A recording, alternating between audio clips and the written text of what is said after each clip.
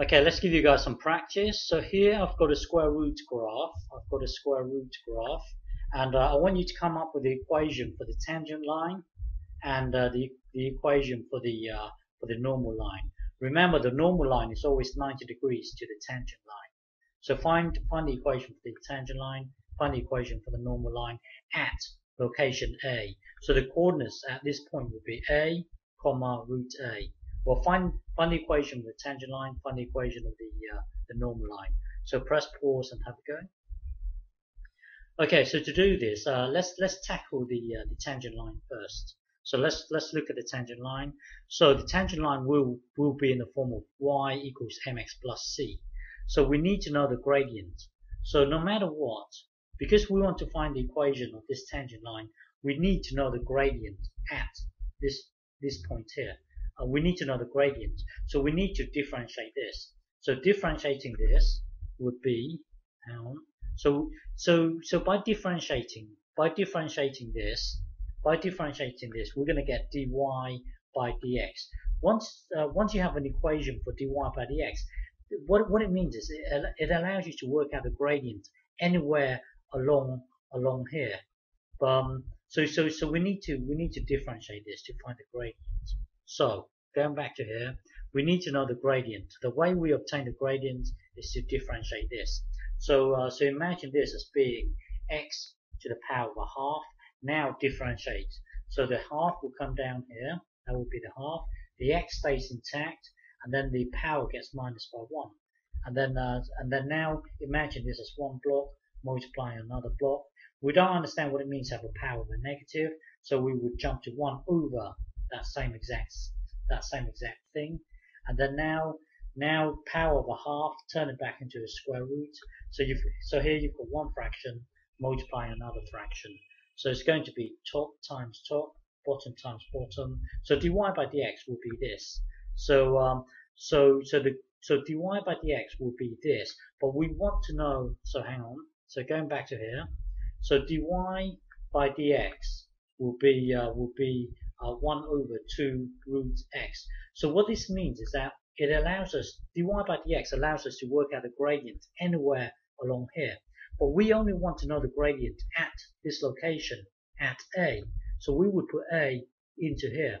So the gradient at this location would be 1 over 2 root A. So this gradient here will be 1 over 2 root A. So our equation of it, the equation of our tangent line will be given by this, but we still need to work out the intercept. You see, looking at our tangent line, we now know the gradient. We now know the gradient at this location. It's 1 over 2 root A. But now we need to find out the intercept. We need to find out this intercept. So we need to find out this intercept. So when you have a straight line and you know the gradient, if you know it passes one particular point, then you can work out the intercept. So if you look at this here, we know the gradient right here, and we know it passes through this one particular point.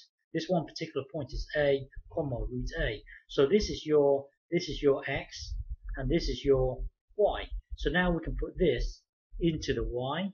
We can put it into the y, and then this is your x here. You can put it into the x. You can put it into the x. So that will then take us to here, because so remember the coordinates were a comma root a. So this is your x, this is your y. So you would put this into here. You would put this into here. This gets multiplied to the top. That will then give you a, and then 2 root a here.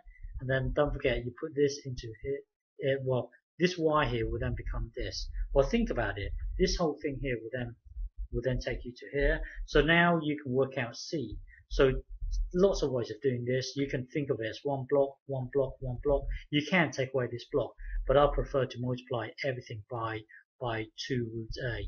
So that will then give us this. This times 2 root a would give you a.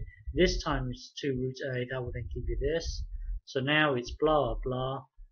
You want to isolate this c. So take away a from both sides, hang on, let me think. Yeah. Oh yeah. Sorry. Hang on. Hang on. Let's start from here. So when you times everything by 2 root a, that will then take you to here. So now it's this times this. So merge the two together. That will then give you 2a, and then now take away a from both sides. That will then give you this. Now here you've got one block multiplying another block. Divide both sides by this block. That will then give you this. So c is given by this. So now we can put this back into here, back into here. So then this thing here will then become this. So this is the equation of our tangent line. Now to find the equation of our normal line, remember when you have a gradient, let's say 2, 5. So the gradient here. So the steepness of this thing is 2 over 5.